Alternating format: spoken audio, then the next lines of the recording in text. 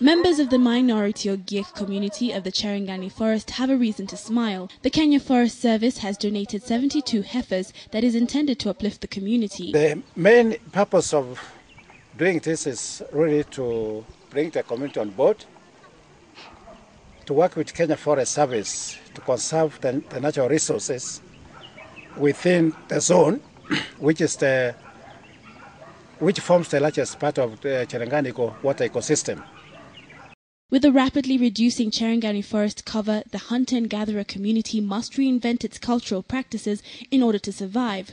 Ili mtu asaidike na asifanye distractions na asifanye joto kwa msitu, ni mtu apewe kitu ambaye atakiendeleza kimaisha ili aweze kukaa na watu na maisha yake ikuje juu. The 35 million shilling initiative aimed at providing every Ogiek family with a heifer is funded by the World Bank and implemented by the Kenya Forest Service. The Ogiek community is said to hold a population of 20,000 people. Catherine Omwando, KTN.